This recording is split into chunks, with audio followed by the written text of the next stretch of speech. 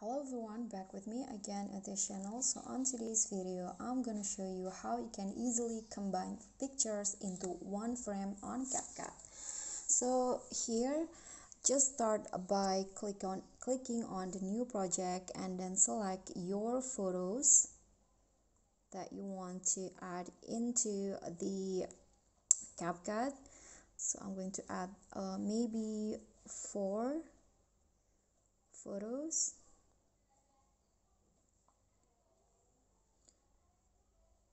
Okay, after that, don't click add, but click on collage. So just click on collage, and then in here you can choose the format and also the ratio that you want. I'm going to go with this format, and the ratio I'm going to change it into 9:16, following the TikTok on Instagram story format. And after that, just click on continue, and in here your photos will be in one frame like this. And if you want to continue editing, you can just add, for example, some effects, filter, or other edits.